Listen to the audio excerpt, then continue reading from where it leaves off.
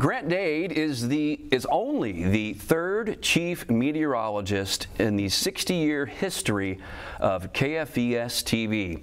Before KFVS, he worked for KLTV in Texas, where he won Best Weathercast from the Texas Associated Press of Broadcasters in 2010 and 2012.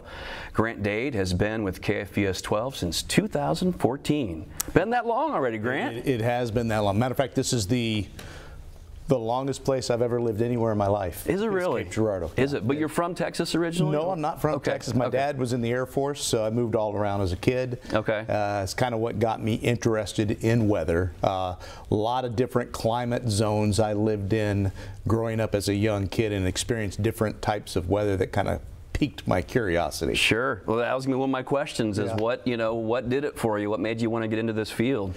Well, I used to be.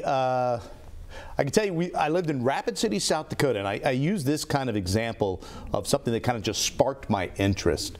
Softball-sized hailstorm hit our house, and I remember watching the little hailstones destroy windshields and cars, and the side mirrors getting busted off, and it just sounded like hundreds of people were just jumping on our roof. Yeah. It's just extremely loud. I'm like, what is causing that? And my dad was home for lunch, and he said a lot of choice words that I won't say here.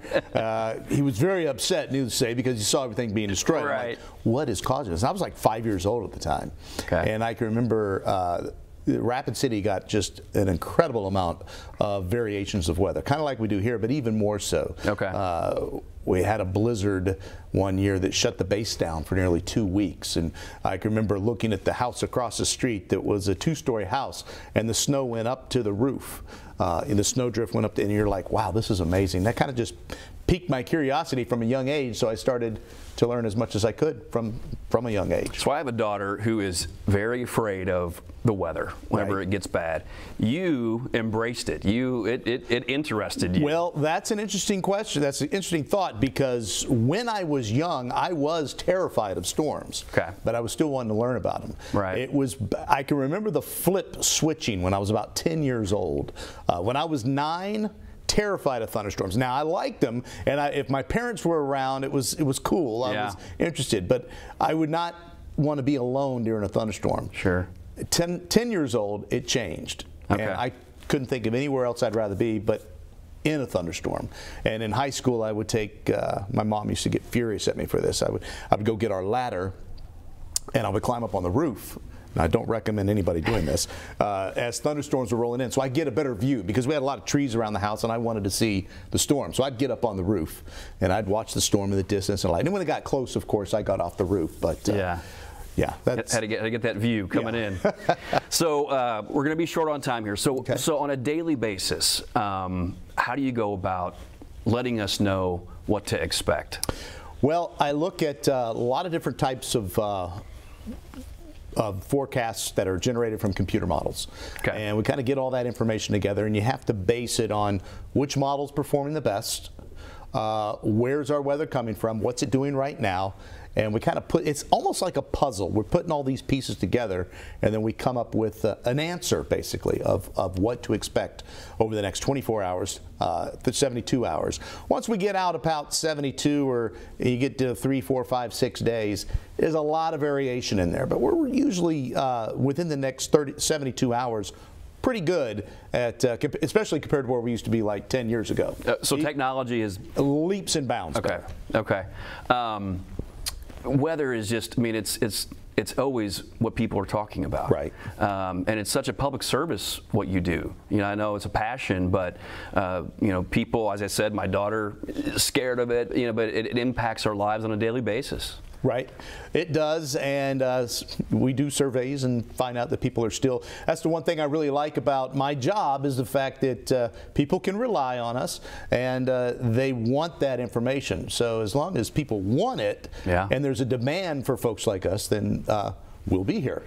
Once that goes away, you know, I can't speak for what's going to happen 20 years down the road, but still right now, especially during severe weather events. Absolutely. I mean, you can't just look at an app and know what's happening. Somebody like myself or Laura Wibbenmeyer or Brian Hallworth, we can look at the storm, dissect it, and let you know who's going to get hit by what.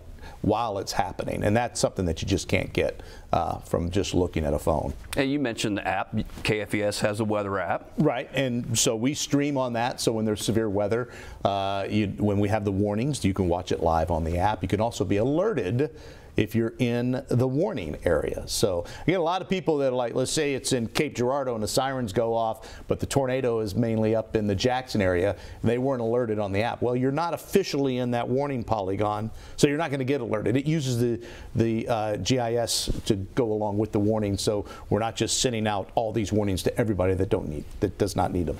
So in your position, I know you're never off work. I mean, you're always in tune with what's happening. But if you have time to sit back and relax, what do you like to do? My favorite thing to do is fly fish. I like. Is it really? Yeah. Okay. So Southeast Missouri has a lot of great rivers that I did not know about when I moved here. Sure. I thought this was a flat.